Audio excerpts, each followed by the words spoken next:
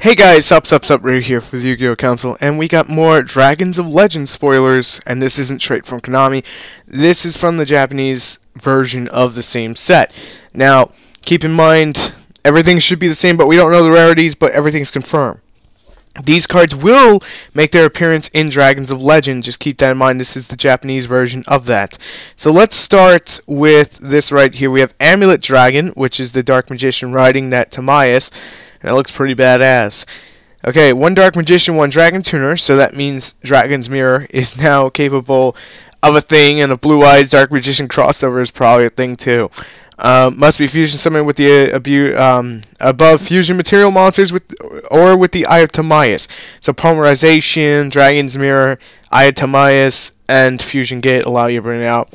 Cannot be special summoned by other ways. If this card is special summoned, you can target any number of spell cards in either graveyard and banish them. If you do, this card gains 100 attack for each banish. If this card is destroyed, you can target one spellcaster monster in your graveyard and special that target. It allows you to bring back your Dark Magician. That's pretty cool. Decks I could see actually playing this on a serious, like, I'm being 100% serious, is some kind of spellbook hybrid. And the reason I say that, all they have to do is throw a dragon in the deck. Done. There's plenty of dragons to use. I can't really think of one that's going to splash in there, but we'll figure that out when the time comes. Okay, the other card that's next to Amulet Dragon, I forget the names, is called Final Fusion. And Final Fusion comes out with the GX, I remember that much. During the battle step in which a fusion monster you control battles with a fusion monster the opponent controls, you target the two monsters, negate the attack, and if you do, both players take damage equal to the sum of those two fusion monsters. This gives me an idea for a great Saki in OTK where it involves creature swapping heroes. That's all I'm going to say on it. Okay, next up is Blackwing Steen the Cloaked and number C79 73. Okay, let's start with Blackwing. The effect of Blackwing Steen the Cloak can only be used once per duel. Okay, if this card leaves the field, special one Steen token, level 1, to your side of the field. Quasar Blackwings are a thing.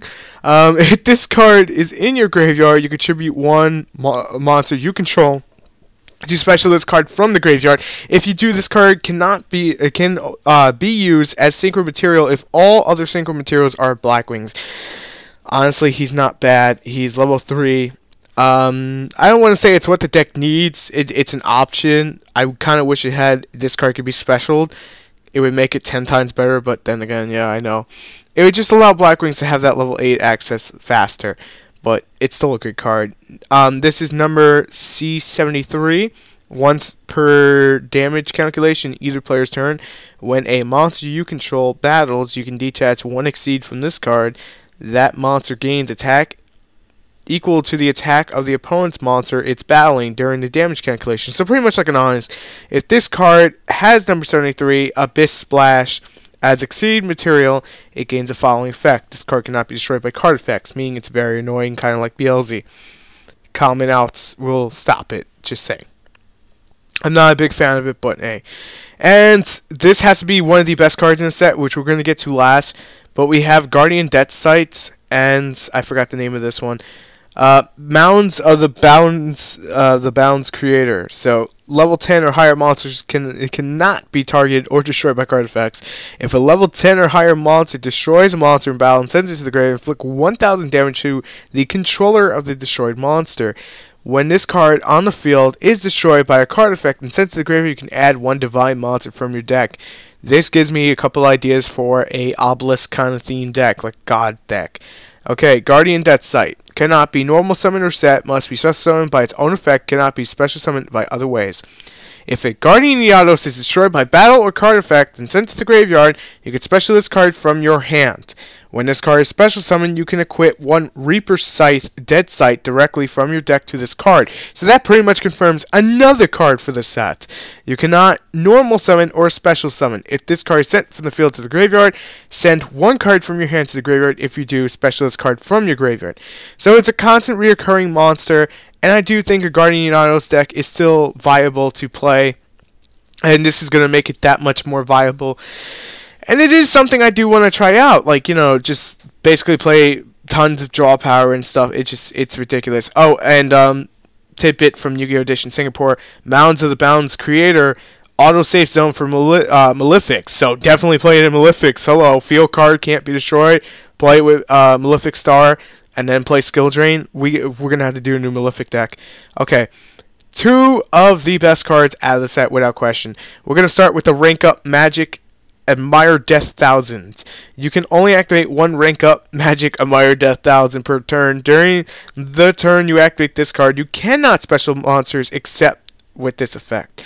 Target at least 1 Exceed monster in each graveyard with the same rank. Special 1 Chaos or Chaos Exceed monster from your extra deck that is 1 rank higher.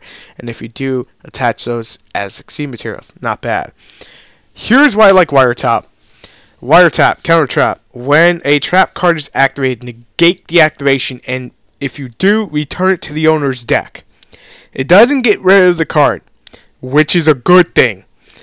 Why, Ryu? Why are you saying that? Simple. It slows your opponent down by 1 card. Given that it'll still be a threat, it is not prone to dealing with artifacts. It is very, very helpful in that matchup because you will play this card, you will send their artifact Theospear back to the deck, and they are stuck having to wait to set it again, meaning that you are safe from that card's destruction effect. I love this card. I think Wiretap right now is my favorite card out of the entire set because it's something that I could see being used for quite a bit. I believe that's everything. Let me just double check. Yep, that's everything. Okay, so there's going to be a lot of news videos today, so I apologize for that. But we got to get all the news out. I took a personal day yesterday, so stock market will be out tomorrow. I apologize, but that's just how it is. And if you guys like what you see, and you haven't already, please make sure to subscribe, leave a like, and comment for more. I am Ryu for the Yu-Gi-Oh! Council, and we try to bring you everything that we possibly can. But honestly, I want to know what you guys think about Wiretap. Is it something that you will be running? Tell me down below. I really want your opinion. I'll catch you next video. Peace. There's actually 3 cards I miss from the Dragons of Legend, which is called Duelists of Legend in Japan. And we're going to go straight to it. 1 is Flash Fusion. Fusion summon 1 fusion monster from your extra deck by using monsters you control as a fusion material monsters. The monster fusion summon by this effect is destroyed during the end phase. I don't know how I feel about that one, but meh. It's a quick spell card, quick play spell card. So maybe, just maybe. Shooting Star. If there's a face-up Stardust monster, target 1 card in the field and destroy that. Not bad, not bad.